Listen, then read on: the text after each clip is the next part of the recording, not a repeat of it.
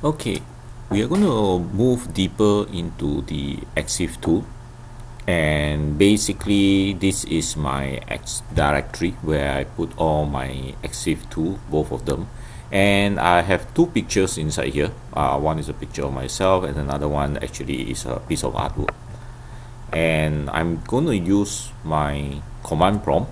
Okay, so I'll just show it first.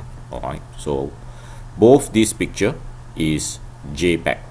Right, both of them are actually JPEG picture. Now the first thing I like to do is actually I want to extract the command separator value of the metadata into such a file, into a CSV file. And Exif actually have such a parameter that you can use. Exiftool.csv, and of course maybe followed by the file name that I want to extract, JPG. Where do I want to put it into a file? So maybe I will put it into data.csv.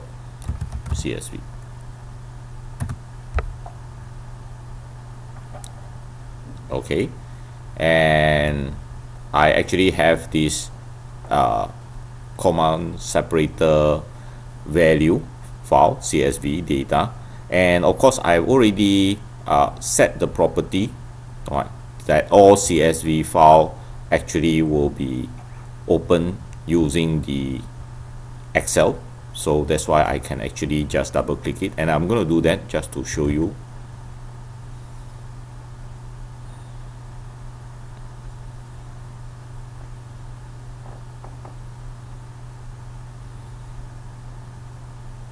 Right, so here you see all the headings, right, and the data inside here. See all the actual, right, metadata. Okay, so let me just close this, and I'm going to delete this because I'm going to do something else. Right, it's similar, but here I actually only extract the metadata into a CSV file for only one picture. I have actually two of them. See, both of them are JPEG. So you have a limjetwee.jpg, then protest.jpg, and I can actually use a wildcard.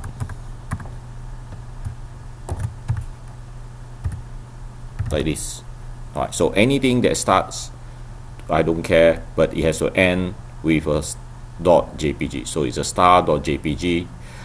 You can find this information, you can find this information in the normal Microsoft Windows command, right? How to use wildcard, how to use the single character wildcard. And let me just execute this.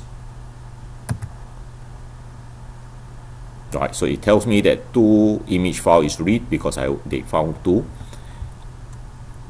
The same thing happened. I have the data, alright, .csv, which I can open using my Excel spreadsheet, and see both of them. So actually I can extract multiple, right, metadata, right, instead of just extracting one by one. I can actually extract multiple metadata into a CSV file using these simple commands over here. Right, so I hope this actually will help reduce some of the work